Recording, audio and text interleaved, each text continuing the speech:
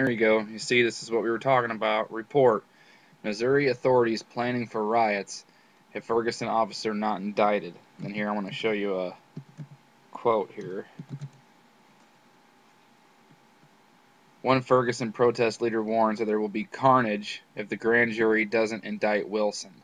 And I don't know if you saw this. This was earlier this month. Possible leak by grand jurors investigated in Ferguson police shooting case. Talking about a post on Twitter.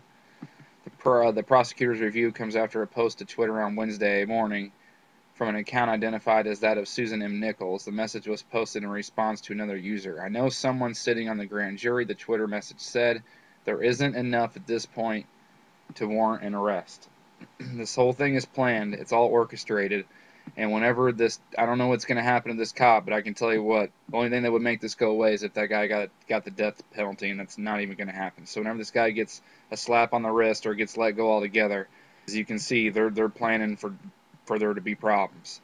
They're channeling a lot of energy in that area right now between this, because the whole world's been watching this, and the St. Louis Cardinals are doing really well in baseball right now. It's all the people around here can talk about, which makes me sick, but they are channeling a whole lot of energy into that area, and I think the world's about to find out why.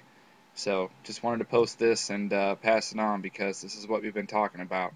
So thanks for everybody for watching. Thanks as always to my teammates and subs.